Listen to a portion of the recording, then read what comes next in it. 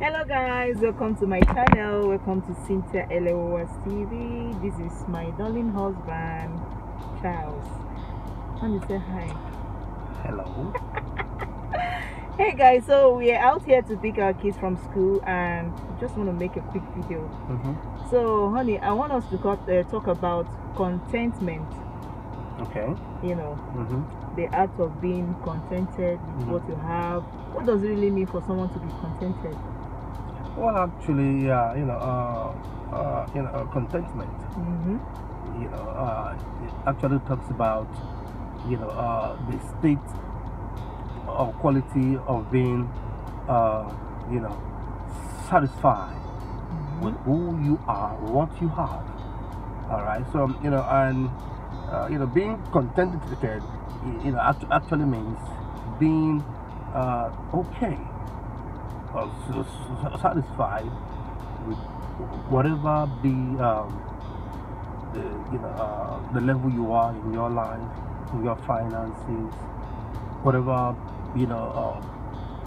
basic amenities of life you enjoy, regardless of where you are, what is happening around you. You are just okay.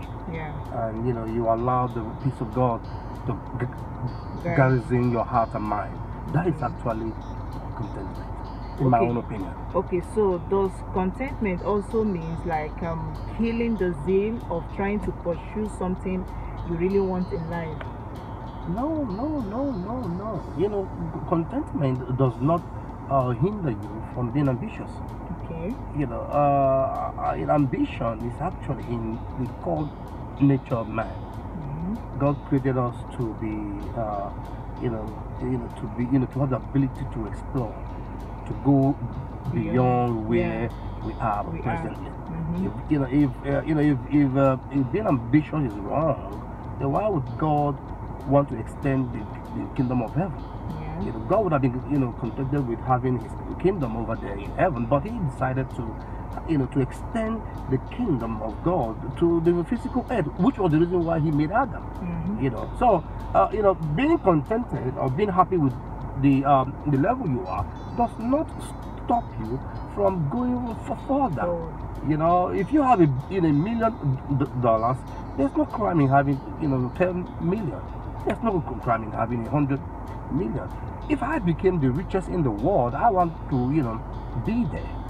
All right, I want to remain the richest in the world without no one coming after me. But in this world that we are in now, a lot of people are being rushed.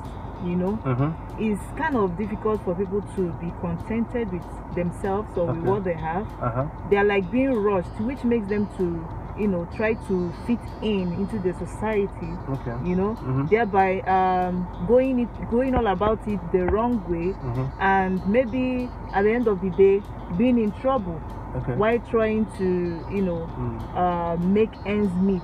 Like people find it difficult being able to catch up with others. To catch up. The society is trying to teach us a different thing. People try to be contented, but when you see things happening around you, all the flashes, all the packaging, you might seem not to want to continue in that lane. You might want to try something else, thereby pushing yourself too forward, and maybe becoming or entering into problems that you might not even come out from.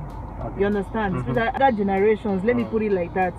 So they try to fit into the society what other people are doing. So in their life, it's kind of really difficult for them to be contented with themselves and with what they have. They always want to push ahead, thereby breaking that code of contentment. What do you think? How can one move ahead in this type of society to be contented with what they have? Well, if you ask me in my own opinion, I would say when someone tries to measure his life with some other persons, that person already has what I call identity crisis. You don't know who you are. We are all here on a mission. My mission may not be your mission. All right, where what you are called to do may not be what I'm called to do. And also, that goes ahead to say that if what I'm called to do is not what you are called to do, so you will not be able to say that what I'm doing is wrong. Yeah. Because you did not call me. You did not actually, I mean, you're not the one who sanctioned me to be here to accomplish a purpose. So the one who called me is the one who will be able to say that I'm doing it wrongly, or perhaps achieving it.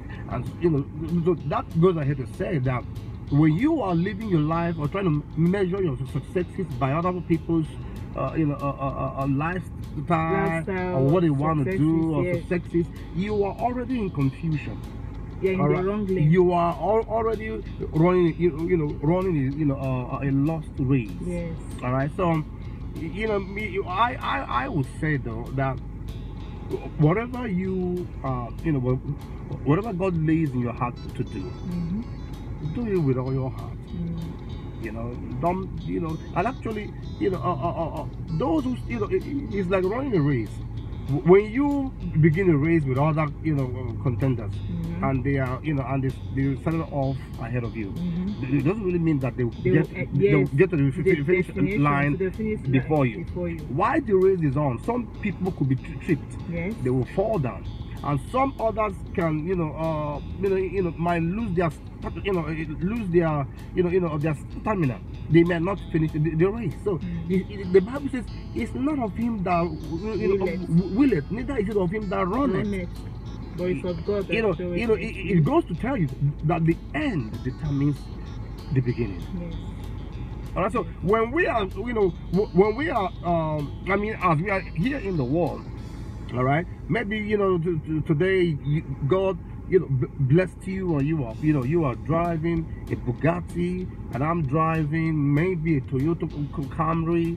It doesn't really mean that the one driving a Bugatti is more successful than I am. Yeah.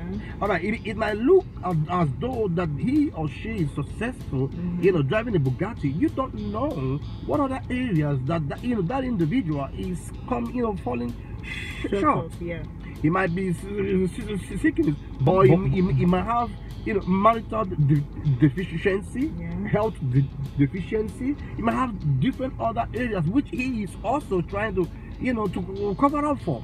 So that because he is financially okay and you are still on your way, that does not mean that you are not. So all you need to do is keep the pace, be steady.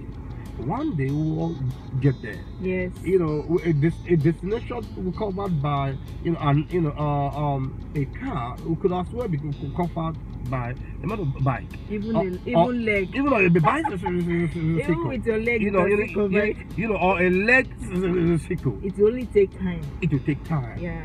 So I don't think there is any reason for anyone to try to measure his or her life by other people's success. It makes no sense. Run your race, let me run my race. Thank you so much. The end will determine who we are. If I leave my husband, he will continue. Yeah. But we need to go and pick up our kids. Yeah, we're going to pick up the kids. But some line is run your race. Do not be rushed live your life by the social media or what it has to offer. Many of those people now packaging. Everyone is packaging. Let me tell you, they're not get level. They're the package. All those people you see outside, you admire so much. Most of them are just packaging. They're hungry. If you get to their houses and see what is going on, you'll be amazed at yourself. So be okay with what you have, who you are, and just be thankful. That's it. That's correct. Anyway, guys, thank you so much for watching. Thank you, honey, for featuring in this video. Thank you. I need to go and pick my kids from school. Very important. Very important. See you guys later. Okay. Bye. Peace out. Bye. Bye.